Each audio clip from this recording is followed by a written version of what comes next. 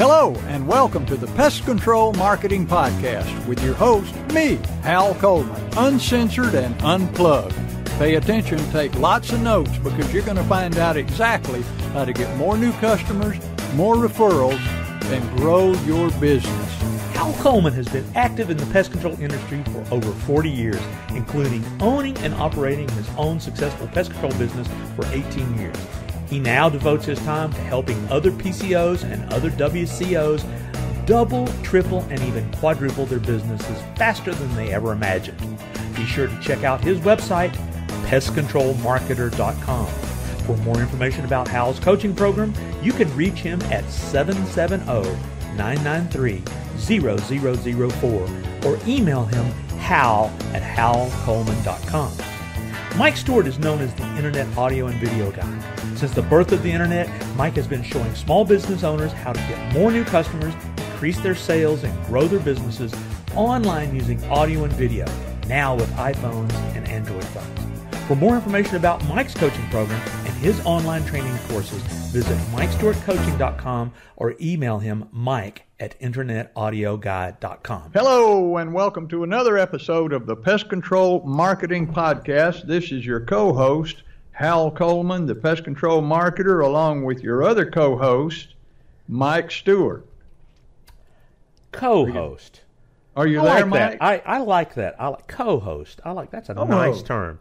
Yeah, or better known as Mr. Online and Mr. Offline. Yeah, so that's it. So you're going to be talking about something that that has a correlation to online, but what is it, Hal? Today I want to talk about direct mail. Direct mail. And I want to tell you a story about, if I can, about my first eye-opening experience when it came to the truth about direct mail. Our mutual friend and mentor, Larry Latimer, who passed away a few years ago, but Larry and I talked about my pest control company. This has probably been 15 years ago, and he was asking me all the things I did to market my pest control company. And I said, well, I've done radio, TV, flyers. I network in the community. I give out referral cards. And he said, well, I'm in the Yellow Pages. This was prior to, internet marketing, really. And the internet was a pretty new thing, and not many people understood how to make money from it at the time, but good many years ago. But anyway, he said, well, what kind of results do you get from all of that stuff? I said, well, to be honest, not much. I said, I've spent a fortune on advertising through the years, and, I make money from it, but I said, it's always looking for that magic. He said, well, you ever done any direct mail? I said, yeah. I said, that was the worst thing. I said, he said, well, why? I said, well, I paid this. I said, as a matter of fact, I said, last year, I told him, I said, last year I paid this advertising company. I said, it was a guy I went to church with. He has a big commercial advertising business, and we just got to talking one day, and I told him I wanted to grow my business, and he said that, boy, they could put me on the map. I said, he got me all fired up, and I said, he did a mail piece for me for pest control, a really pretty, shiny, glossy, nice-looking mail piece. And I said, he said I could expect to get a 1 to maybe 2% return on it, conversion. Well, I got a 0.02% conversion. I spent $12,000 on that campaign, and I didn't break even with it. And I told Larry about that, and he said, well, what if I could show you why it didn't work? And that kind of, for a minute there, I thought I was fixing to be presented with something like Amway or something. He just had this, I don't know, something about it told me he was about to try to sell me something. I said, Larry, look, direct mail doesn't work well in my industry or in my town. I don't know. But he said, well, what if you could give me 5 minutes, I will explain to you why that didn't work. And he said, and at the end of 5 minutes, if you don't understand what I've been telling you, I'll never bring it up again. I said, okay. So I had my little wristwatch, my little Timex Iron Man watch. I put the timer on. I started the stopwatch, and I said, okay, go. You got 5 minutes. Well, in that 5-minute conversation, I could pretty much trace it back to that 5-minute conversation is where Larry changed my life, because what he told me about selling and messages and how the brain works and what makes people buy and respond to stuff just blew me away. It made so much sense that there was no way you could miss the point. And he said, I tell you, I said, I want to know more about this. He said, well, I'll tell you what we'll do. He said, direct mail is the most consistent and predictable form of advertising there is for a business like yours. And he said, so let's do a test with your pest control company. He said, it won't cost you a penny. He said, I'm going to give you all this free and just to show you how it works. So we did a direct mail campaign to 1,000 people. Now, and we did it about rats, roof rats. He said, what's the number one animals in the pest control business to make the hair stand up on the back of people's necks? I said, well, probably rats and snakes. And he said, well, do you do those? I said, no, we don't do anything for snakes. We'll go get a snake out of a house. But I said, we do a lot of rat work. He said, you want more? I said, yes. So here's what we did, Mike. Larry helped me, and I was a pretty good writer, so he had me write what's called a rat letter, and it was a letter explaining how the rats were in the metropolitan areas, and they were, had been increasing for years, and that a lot of homes had roof rats infestations and didn't know it because they were up in the attic and there was a lot of insulation and they couldn't hear it, blah, blah. So I wrote this letter. This letter ended up being 9 pages long. And, people say, well, people won't read stuff like that. Well, we sent out this 9-page letter to 1,000 people in a big, legal sized manila envelope, hand addressed them. I paid my office manager's daughter to sit and hand address all of them. And we put stamps on them instead of postage meters. So we had to get them opened, right? So we sent that thing out. And when I went back and calculated all the cost involved with it, including paying my guys, the time it took to do, every single possible cost that I could come up with that was involved with that campaign, we ended up making it, generating a 250% net profit on that campaign. Now, I'll take that any day of the week. And from that point on, I realized that you can put something on a piece of paper and send it to somebody, and if they like what you say, and if you know how to reach their subconscious and say the right thing, they'll pick up the phone and call you. So back to direct mail. A lot of people say, well, direct mail doesn't work anymore. That's a waste of time. Well, you know what? It does work. And one thing that's good about the internet now is it has eliminated a lot of snail mail in people's mailboxes out by the street, because a lot of people are marketing online. So you have a better chance of getting your direct mail piece read and looked at, because there's not so much of it in the mailbox anymore like there was 20 years ago or even 10 years ago. So if you design a postcard, you can do postcards, you can do flyers, you can just take a 1-page sales letter. Like I do this for my clients. It's just a 1-page sales letter. And you just fold it over and staple it together or put a piece of tape on it. And you can print a label, put it right on it, and mail it to somebody. You can do big postcards, small postcards. You can do letters. You can do flyers.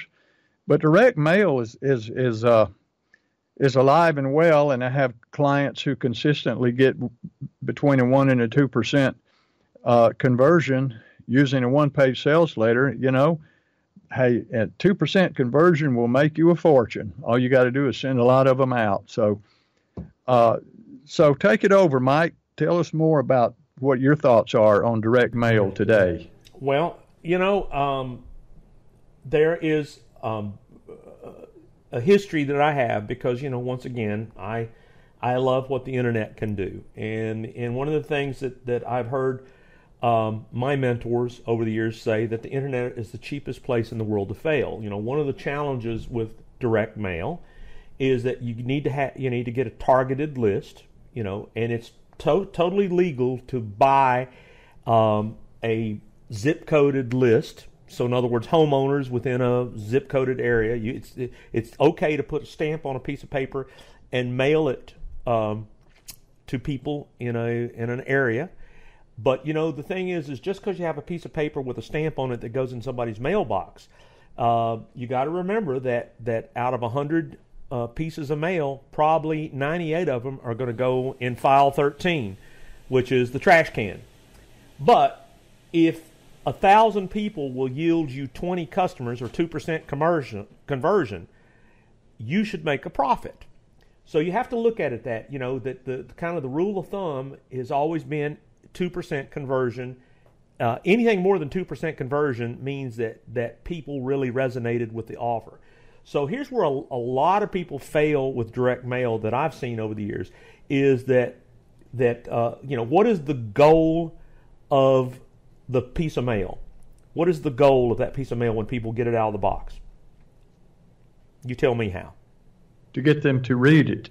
Yeah, open it or read it. Open it and read it, and then to get them to the words that they read, persuade them to respond. Right. So you got to use killer direct response advertising, sales copy, headlines, colors. There's all kinds of strategies that direct mail people have done over the years to get people to do the number one thing, not throw it in the trash, be curious enough to read. So I was at this conference, first one of the Internet Marketing Conferences, and I had the pleasure of hearing Dan Kennedy speak. And he was speaking about direct mail because he's made so many millions and millions for other people. And, of course, one of the things he said about the Internet back in those days, he says the Internet is nothing more than direct mail with electrons. That's exactly what he said. He basically, the same principles of copywriting, headlines, storytelling, how you place things on the page. And he it was the first time I ever heard the word sales letter. He said graphic, gorgeous branding ads don't work for small business. It's all about the sales copy. It's about creating urgency. And I'll tell you something he told me that day. I was at that conference, and he said if you use the same principles of the sales letter, of sales copy on a website, or really in all of your marketing, whether it's television, radio, print, direct mail, magazine ads, yellow page ads, all of those type of advertisings, those are just medias. If you don't do the sales principles, the copy principles of making people understand what you offer, the features and benefits of what you do, what's in it for them, and then a call to action, then you're branding or image advertising. And once again, if you're boastful advertising, you're not going to get your 2% conversion that you need. So I'll tell you something else that I'm going to put a link to here in the podcast. You need to come back to pestcontrolmarketingpodcast.com. Hal, do you know the most famous direct mail book ever written? One of the most famous books ever written. Famous direct mail book? Mm-hmm. A book about the science of direct mail. Is it Scientific Advertising? Absolutely. By Claude Hopkins. By Claude Hopkins. Now, and when was that written? Do you know when that was written? In the 1800s. I thought it was like 1918 or 19. He wrote it. I think he wrote it in 1800s. It doesn't matter. It's over 100 years old. Listen, yeah. It's over 100 years old. And every internet marketer said, if you want to know how to sell on the internet, read Scientific Advertising by Claude Hopkins, and everywhere it says direct mail, substitute internet. I probably read that book 3 or 4 times. I've listened to it on audio a time or two, which if you listen to books, you get other stuff out that you missed when you were reading them and vice versa. So, but the book's only about 80 pages long. Right. I mean, and in fact, we got a link to it. My friend, one of the top internet copywriters, and I'll have to look up, I met him years ago, but just give me a second here. I want to give credit to where it's credit. He bought the domain name years ago, scientificadvertising.com. And did you know this book is public domain? So we can send you a link. And so I challenge everyone that listens to our podcast to go to Pest Control Marketing Podcast, go to this episode, and download and print out or look on your computer and read Scientific Advertising. It is just amazing how relevant, because it's about the psychology and the science of doing direct mail properly. And it's like I said, one of the things that was... Are you there? I'm here. Okay. I thought we locked it. Carl Galletti. Carl's a dear friend of mine. Carl is a high-end, high-dollar sales copywriter, and he introduced me to scientific advertising years ago. And a lot of the principles that Dan Kennedy, David Ogilvy, J. Conrad Levinson, some of the biggest advertising heroes of all time, got their foundation of marketing, and especially for direct mail, from scientific advertising. So since this episode's about direct mail, if you've never heard of, never read scientific advertising, you are going to do yourself a huge favor. And then everywhere it says direct mail, change it to internet, and the same principles. And in fact, that's one of the things that me and my buddy Jim Edwards invented. We took the same principles from Claude Hopkins and applied it to video, online video, which became known as the video sales letter. So be aware of this stuff, folks, and embrace it. And everything you've ever heard about marketing from a branding standpoint, you better implement these direct response, direct mail principles that Claude Hopkins documented over 100 years ago. And direct mail is not dead. Apply it to your direct mail. You'll get a good return if you do it right. If you don't, you won't. So with that, Mike, I got to wrap it up. I got to get out of here, my friend. All right. Well, I appreciate it. We could probably talk about this in another episode. So be sure to go to the Facebook group and post your questions. That's the place to post the questions, and give us suggestions of things you want us to cover here in this podcast. And of course, if you want to get with Hal, he's got a phone number right there on the website, pestcontrolmarketer.com, 770-993-004. Please call Hal and reach out and let us know that you're ready to take the next step, the next level, to explode and skyrocket your business. And when you're ready to learn the principles that work online with the way Hal and I do it, give me a call at 770-826-3662. We'd love to hear from you. And with that, have a great day. And thanks for listening to this episode of the Pest Control Marketing Podcast. Thanks for listening to the Pest Control Marketing Podcast. Be sure to subscribe to our podcast in iTunes and on your phones, and in Stitcher on your Android. But more importantly, go to our website, pestcontrolmarketingpodcast.com. Subscribe to our email list to always be notified of new episodes. You're never going to want to miss what we got coming up next, and you never know what we're going to be able to do to help you with your pest control marketing.